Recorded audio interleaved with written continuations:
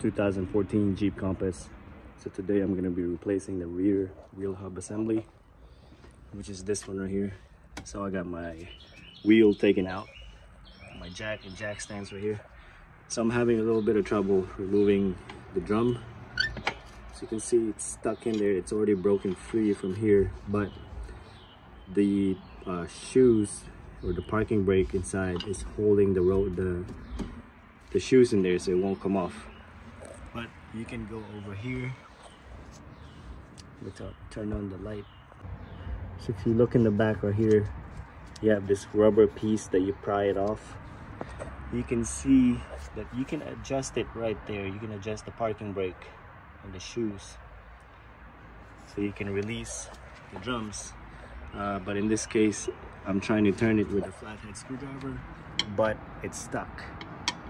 It's not turning at all. So what I'm gonna do is I'm just gonna go ahead and look in the back right here. So you'll have your sensor. Take the sensor off. It's a 10mm, and then I don't know if you guys can see, you have these two bolts right here. We're gonna take them out, and these two bolts, I'm just gonna go ahead and take those off, and the whole thing should come off. Then we can go ahead and mess with the shoe. So just go ahead and do that. All right, so I got the 10mm out, the speed sensor.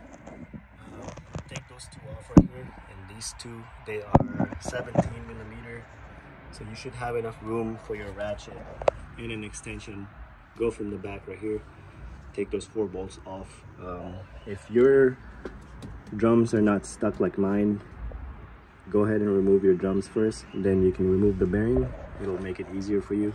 But in my case, this is stuck right here, so this is why I'm doing it this way. Alright guys, so right after I took those 4 bolts off right here, so you can see I got more room here. Make sure you support it with something so you don't damage your brake line.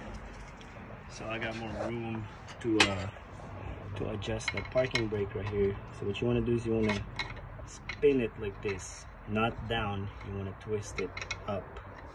So once I twisted that up, I was able to separate the drum much easier.